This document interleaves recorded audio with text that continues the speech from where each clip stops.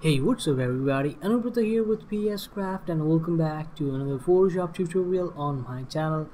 Well, in this video, I'm going to show you a quick way of sharpening your images.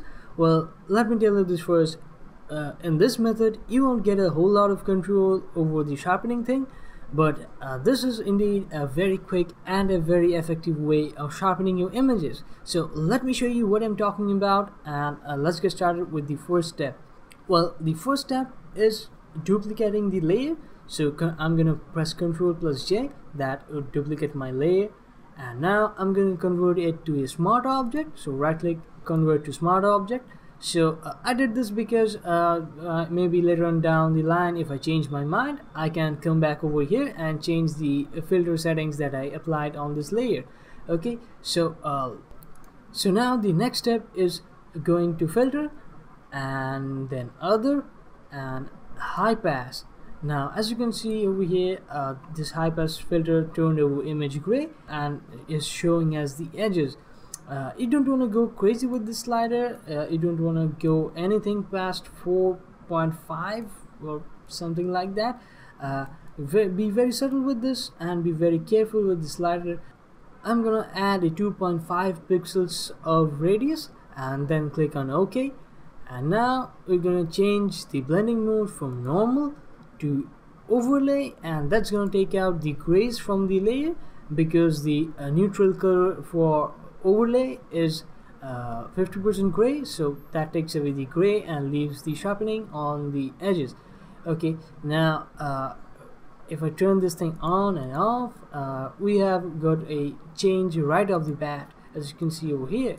If this effect is too strong for you, you can turn the opacity down.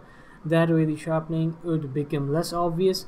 Or what you can do is paint over specific parts of the image, like you want the eyes to be sharpened, the hair or the highlights of the hair to be sharpened. So I'm going to do that now and show you how it's done. First of all, delete this filter mask and add a new layer, but while adding a new layer, I'm gonna hold down the Alt or Option key and add a new mask. What that's gonna do is block out the whole sharpening, because black conceals and white reveals when it comes to masks. Okay, so as you can see over here, if I turn this on and off, I see no difference because this black mask is totally concealing the my sharpened layer. So now to see this, see the sharpening in the areas I like, what I have to do is take my brush tool and change the foreground color to white, and then paint over the areas where I would like to see the sharpening.